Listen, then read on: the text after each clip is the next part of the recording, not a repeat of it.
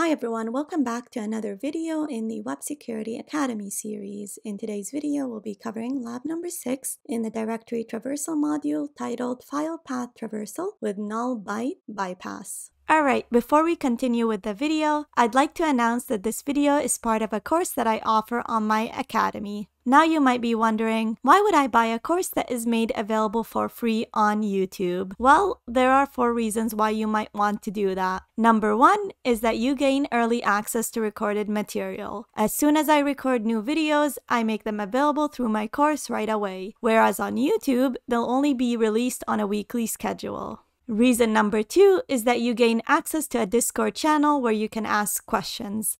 The Discord channel is divided into topics that we cover in the course, and if you run into any issues, you get to ask questions about anything related to the course material. Reason number 3 is that you no longer have to deal with YouTube ads or sponsor messages. And last but not least, reason number 4 is you get to support me. Any revenue generated from this course will go back into maintaining the academy and creating more videos and courses that will be made available for free on my YouTube channel. So if you're interested in buying the course, make sure to check out the link in the description. And that is it. Let's go back to our video.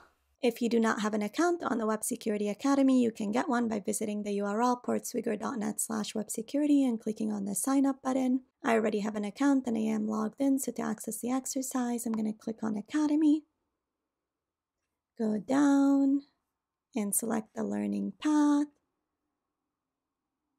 go down again and select Directory Traversal, and then go down one last time to lab number 6, titled File Path Traversal Validation of File Extension with Null Byte Bypass.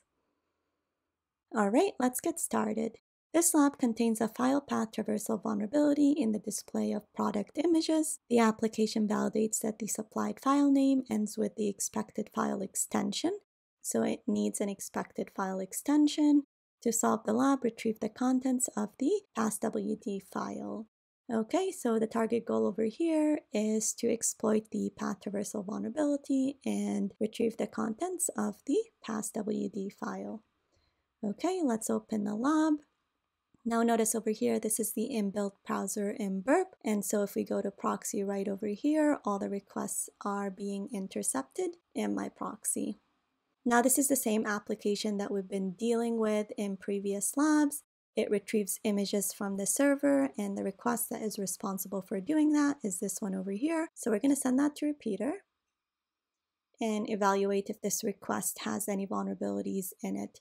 Now, anytime you see a user-supplied input that could potentially be retrieving content from the server, you should test it for vulnerabilities like path traversal, RFI, and LFI. And today we're going to test it for path traversal.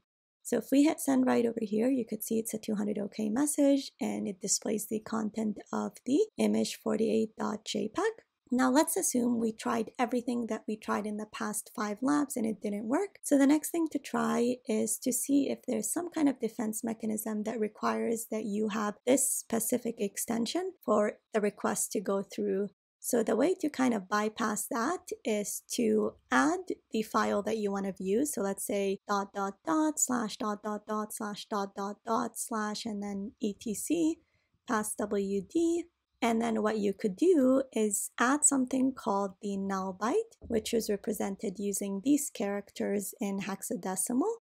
What that does is essentially says ignore everything after the null byte, and so it'll ignore all of this. And what will be processed in the backend is this specific string over here. So let's bring that back and test it out. And here we go, it works. So we get the content of the passwd file. Now, this doesn't always work for every application. It depends on the language that you're using and the framework that you're using and how it's being processed in the backend. But when it does work, it allows you to bypass certain defenses that are in the backend. So if we reload this page right over here, you should see the message that says, congratulations, you solved the exercise. And we do.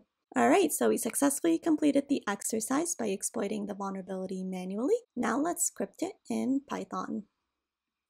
So the whole exploit is done using a single request, which means that our script is going to be relatively small.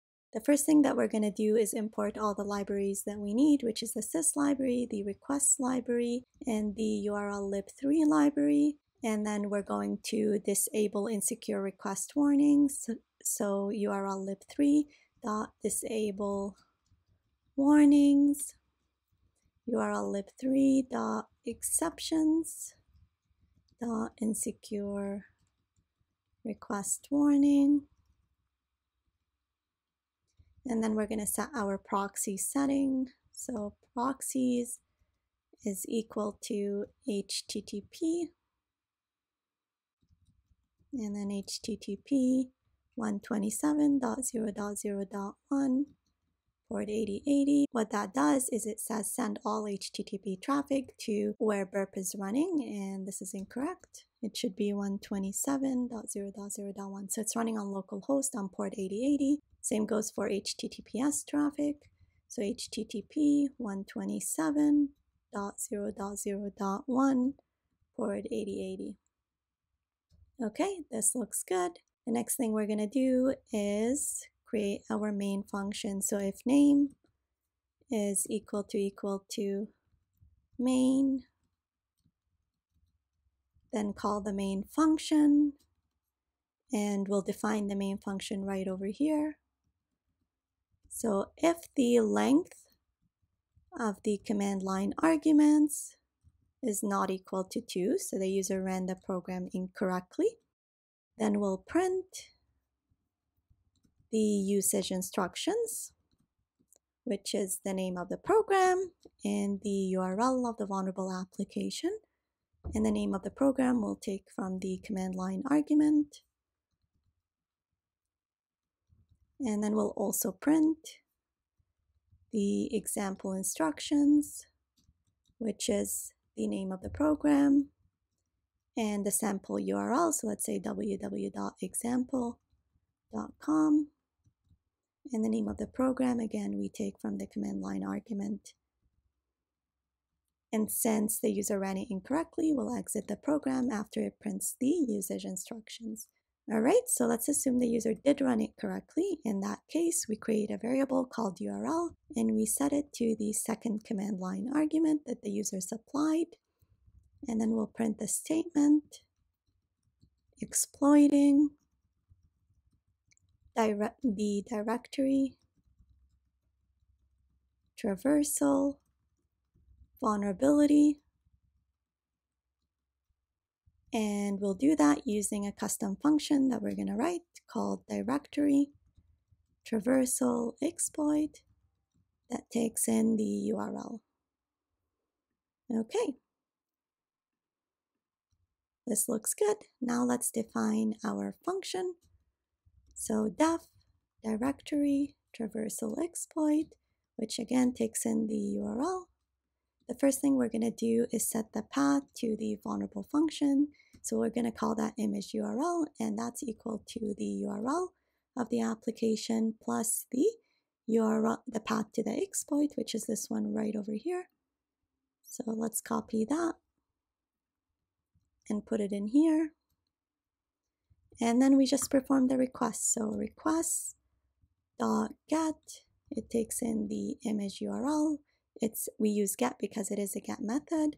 And then we say verify is equal to false because we don't want to verify TLS certificates, and proxies is equal to proxies because we want the request to be sent to burp.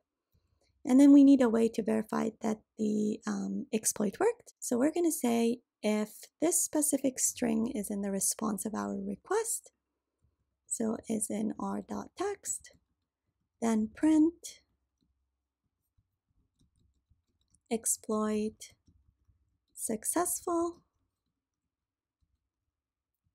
Also print the following is the content of the passwd file,